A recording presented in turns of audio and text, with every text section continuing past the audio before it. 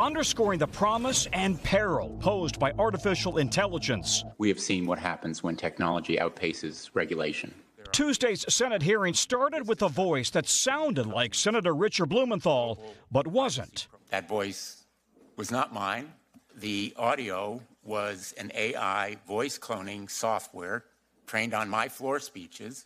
The words written by AI program ChatGPT. The man behind ChatGPT, OpenAI CEO Sam Altman, is now pleading with Congress to regulate AI before it's too late. My worst fears are that we, the field, the technology, the industry, cause significant harm to the world.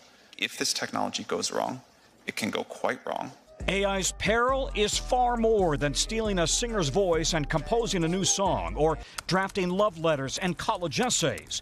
Researchers warn it could create counterfeit humans, steal identities, spread fake news and medical advice, undermine elections, democracies, even start wars. And there is wide agreement that humans could soon start losing their jobs to AI. How do we find meaning in life if the AI could do your job better than you can? Billionaire Elon Musk, who helped fund OpenAI, is among hundreds of tech leaders calling for the industry to hit pause. Last night, he talked exclusively to CNBC's David Faber. There's a strong probability that it will make life much better, and there's some chance that it goes wrong and destroys humanity. Hopefully that chance is small, but it's not zero.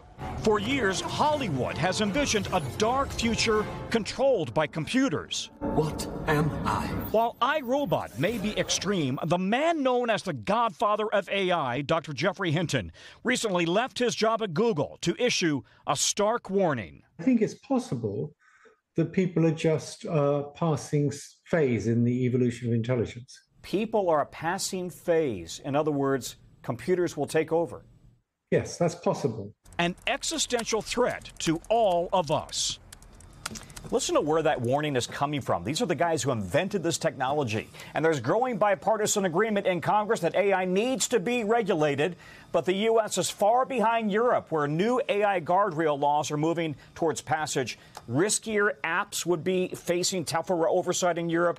EU laws would move to protect children, ban scoring people based on their behavior, and remote facial recognition, using that in stores, for example. So this is really a brave new world, you guys. It really is, and a scary one, too, in some ways. Let's bring in NBC's tech correspondent, Jacob Warb. And, Jake, I mean, everyone's remarking, oh, here the industry itself is saying, please regulate us, regulate us. But, you know, a number of scientists, and including now the former godfather of AI, have said, well, let's just pause for a moment. Let's hit the brakes for a moment and not develop it any further until we really get a handle on this. So they're saying regulate us, but they're not saying, and we'll pause while you do. Well, that is right. I mean, you guys, there is this sort of sense, experts tell me, that, you know, that these CEOs want to create that this is somehow inevitable, right? That it's like the weather and it's just going to roll in and we have to deal with it, start stocking up on umbrellas. But, you know, experts have been talking to me about really the very good likelihood that an open democratic society like ours can decide what it deploys. It does not have to go forward with something like that. Whether that needs to be something like a 6-month pause, like you mentioned, or perhaps, you know, some other form of regulation entirely. I mean, you know, we have, you know, we would all be sitting here smoking cigarettes if it weren't for the efforts of regulators and academics and trial lawyers to sort out the harms of cigarettes. I'm not comparing the dangers here to say that AI is as dangerous as cigarettes, but we as a society have some choices, experts say, and we do not simply need to let this thing roll into our lives. Well, Jake, you said they've been saying when this tech goes wrong, it goes very wrong, and I don't really understand what that means. So if you were to explain, like, what's the worst case scenario that can happen if this thing just goes flooding through society?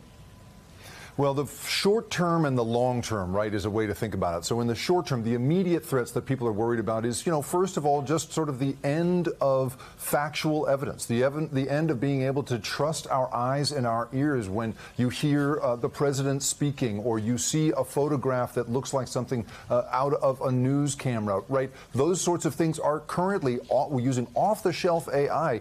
Easy to fake. So in the short term, we're talking about the sort of general loss of trust on the the eve of something like the 2024 election. In the long term, of course, we're talking about, losing all sorts of skills, perhaps coming to rely on AI to write our love letters for us, write our resumes for us, decide who gets a job, who gets a loan, who gets bail in this way that will, maybe due to our ability to make those sorts of decisions what, relying on something like a map on your phone has done to our sense of direction. And then, of course, there's this long-term thing that everybody is worried about the idea that somehow artificial intelligence will become AGI, artificial general intelligence, and develop a mind of its own, enslave us all. We've seen those movies, right? That is maybe not the thing that experts say to me that's not necessarily the thing to worry about as much as these short-term dangers that we need to get in front of right now. It's so scary, though. I mean, I mentioned again Jeffrey Hinton. He helped to create the technology behind AI. He just left Google. He said to the New York Times, the idea that this stuff could actually get smarter than people. A few people believed that, but most people thought it was way off, and I thought it was way off. I thought it was 30 to 50 years, even longer away, perhaps. Obviously, I no longer think that. Yeah. What is the thing that happened, like in the last 6 to 12 months, that suddenly took this from, AI, it's nice, it makes our Google search a little better, to real experts with skin in the game who are working in the field, who help birth this technology, say, whoa, we got to press the brakes here.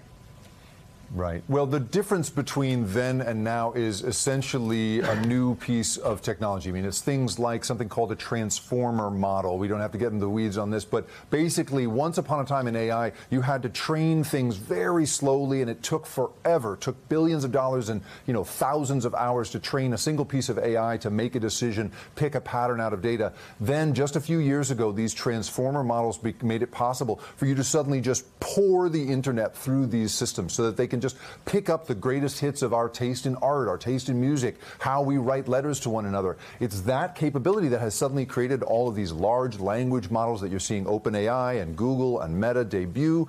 And those are what is setting off this concern, because they're concerned now about the possibility of what we're seeing as emergent behaviors. That's what they talk about, where basically these things are beginning to do things that the people who made them did not expect. It's that element of surprise that has people worried about the future and has everybody talking, of course, at yesterday's hearing all about regulation, you guys. It's a conversation we got to keep having. Jake, thank you very much. All right, thank you, Jake. Hey, thanks for watching. Don't miss the Today Show every weekday at 11 a.m. Eastern, 8 Pacific on our streaming channel, Today All Day. To watch, head to today.com/allday or click the link right here.